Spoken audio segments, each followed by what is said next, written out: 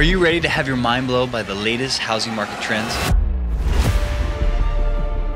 That's exactly what we're gonna do in this video today. We're gonna dive deep into the data and reveal the truth behind the decline in the home prices in Boise and the surrounding areas. The numbers don't lie, and they're gonna reveal a shocking decline in the home values that many have been trying to ignore. And the market has shifted, and it's time for everyone to take notice. This is not just a temporary dip, it's a trend that's headed downward. The reality is that declining market presents an opportunity for buyers to take advantage of lower prices and for sellers to adjust their expectations. Welcome to the Good News Real Estate channel, where we talk about real, honest, data-driven events here in Boise and beyond. Last year, only a select few agents were talking about the drop in home prices month over month, but so many were talking about how we're still up year over year. Now something has changed, and what is it?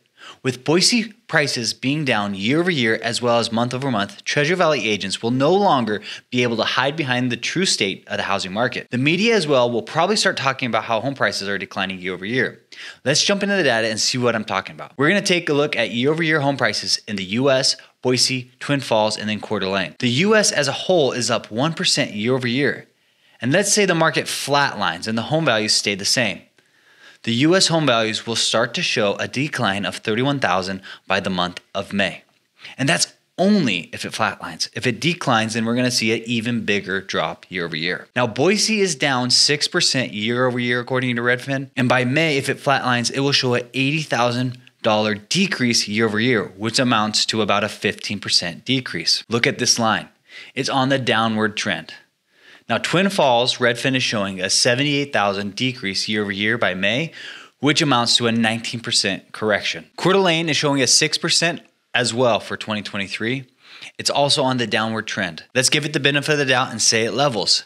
They also will start seeing a massive decline year over year. Agents and sellers will no longer be able to disguise that the housing market's never been better than ever by overlooking the month over month declines, with the year over year declines now starting to pop up everywhere. My question I want to know from you is, what will the reaction of agents, sellers, and buyers be when they start seeing this news? Again, these agents have been able to disguise home prices are doing great, the market's never healthier, by overlooking the month over month declines. Now let's think about 2020, when the lockdowns first happened and the whole economy briefly stopped. Buyers got scared and completely jumped out of the market. Sellers were freaking out, throwing their houses on the market. Well, except for me, I did buy a house when the lockdowns happened. The media has the power to start scaring people or getting people excited. And if the media starts picking up this decline year over year, what's that going to do to people? Will it scare people? Will it wake up sellers to the reality of the housing market? Or will buyers move off the sidelines and get pushed into the market? What do you think? Another thing that we often hear is that we're seeing less listings being put on the market and the inventory is down. But our sales are also at the lowest level they've been since 2010. So the argument for the inventory only stands if we're seeing the same amount of demand. Okay, how do you determine our supply according to our demand? You look at the month's worth of inventory. And let's say there's about 1,200 homes for sale, but only 100 buyers are buying a house a month. Or 3,600 homes are for sale and 300 buyers are buying a month. That would mean that we have about 10 months of supply for housing on the market. Redfin does these calculations for us, so let's see what these three markets tell us. Boise has 7.3 months supply of inventory according to this graph. This would mean it's in a buyer's market. Anything under 6% is considered a seller's market. Anything over 6% is considered a buyer's market. Twin Falls metro area is showing 9.3 months worth of supply on the market. And Coeur d'Alene is at a whopping 14.3 months worth of supply on the market. So although we hear inventory is low, we see that demand is even lower.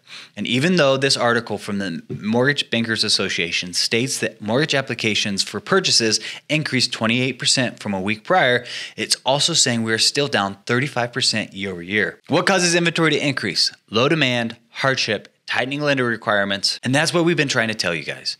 If you are a buyer and you're tired of waiting, be aggressive on your offers. Don't get emotionally attached to one house. Be ready and be patient. Just like we're patiently waiting for you to hit the subscribe and like button. With that taken care of, let's get into the next thing. Have you heard that people are still moving to Boise in droves? Although there may be truth behind that, let's look at what's happening in the California market. Now, the California Association of Realtors put this graph together where it breaks down the difference between their inventory and their homes sold. Remember, we can somewhat gauge what the Idaho market is going to look like based on how homes are selling down in California. And according to this graph, all the regions in California right now are showing home sales down by double digits. With Southern California being down by 48%, it's not due to inventory. Because when we look at the inventory here, it's almost up 90% year over year. That's just one region, California. You look at other spots like the San Francisco Bay Area, it's down 37%, and the active listings are up 85%. So again, it's not an inventory issue right now, it's a buyer demand issue right now. We didn't see the flood of inventory from foreclosures, repos, all that until 2009, 2010, after 2007 crash happened. And how many of you guys have heard that builders have been pulling back on permits here in the Boise area? That is a little true, but there's also a lot of homes that haven't hit the market that are still being finished. They will eventually hit the market when they're finished, but with them pulling back on starting new homes and new residential developments, think about the jobs and the job market. Do you think that will hurt our local economy? We're talking about plumbers, electricians, framers, concrete workers. And how many of these hardworking people went out and bought new trucks, trailers, razors, thinking that the wave of work wasn't gonna stop? All these people who make commissions selling cars, trailers, homes, loans, etc. We haven't been able to even see the full effect from these sectors getting hurt in 2022. So if builders continue to pull back and prevent themselves from building more homes, what will we see in 2023? If the Boise housing market saw declines in home values up to 20% in 2022 when the market was quote unquote healthy, what's it gonna look like if the unemployment rate increases?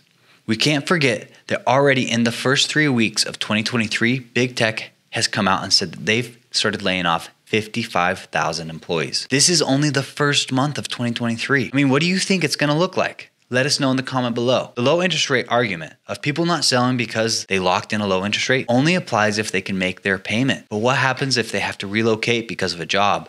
They lose their job or their income gets cut. I've already seen people who bought in cash or finance within the last 2 years sell their houses for a loss. So do you think all this is a recipe for further declines or an increase in buyer demand? Let us know.